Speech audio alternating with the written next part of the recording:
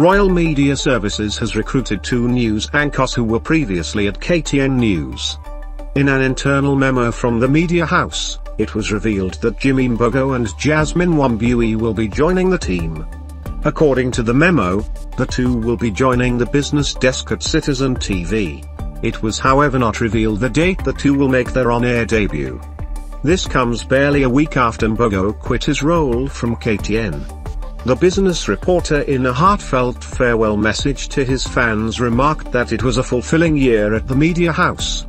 He thanked his colleagues and friends for their support throughout the year and his bosses who allowed him to tell stories in one of Kenya's largest media houses. Besides his stint at KTN, he has worked at K24, Kenyan Wall Street, and Nation Media Group, among other media houses.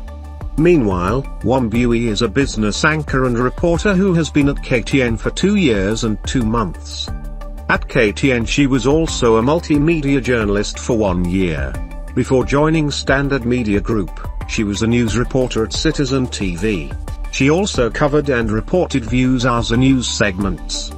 Wambui was also a news anchor at Shine FM under Daystar University after completing her degree in Communication and Media Studies from the institution.